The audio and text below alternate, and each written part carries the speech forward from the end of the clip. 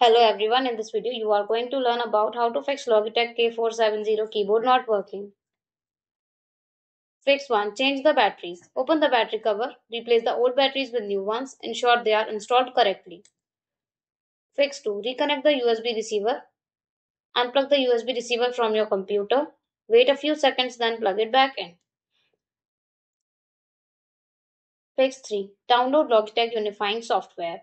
Visit the Logitech support site, download and install the Logitech Unifying software.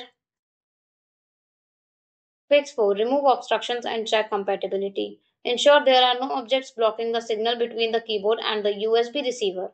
Make sure your keyboard works with your operating system, especially if you are using a Mac. Fix 5. Restart your computer. Click the start button at the bottom left of your screen. Look for the power icon, which looks like a circle with a vertical line.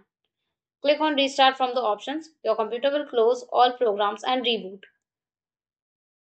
Thanks for watching the video. Do like, comment and share our video. Subscribe to our channel and don't forget to hit the bell icon for upcoming videos.